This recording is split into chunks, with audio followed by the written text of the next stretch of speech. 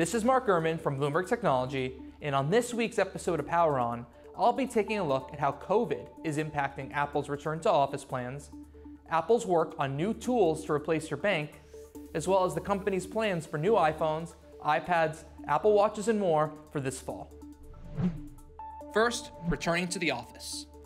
Apple is delaying its plan to bring back all employees to its global offices by 1 month at minimum, pushing back the return from September to October at the earliest. The company is making the change in response to rising COVID case numbers both in the US and globally, as well as the Delta variant of COVID. It pledged in an email to staff that would give them 1 month heads up on when they'll be required to return to their offices.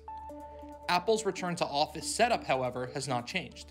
It's still asking staff to come back to the office for 3 days per week, but it is offering up to 2 days per week of remote work. Next, Apple wants to continue to replace your bank and other financial services with new tools developed alongside Goldman Sachs. The companies are working on a new service called Apple Pay Later. This will let you pay off any Apple Pay transaction made on any credit card in the US with installments. The company is working on 2 variations of this upcoming program. The first one is called Apple Pay in 4. This is a 4 installment program with installments made every 2 weeks with 0% interest over 8 weeks.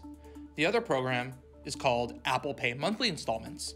That's for pricier items, allowing a user to pay off transactions over several months. However, it will include interest via loans with Goldman Sachs.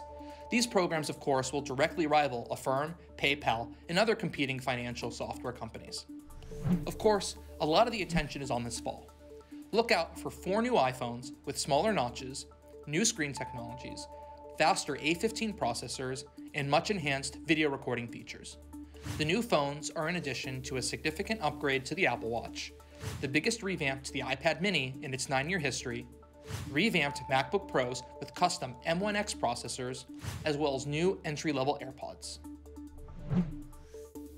I'm Mark Gurman. This is Power On.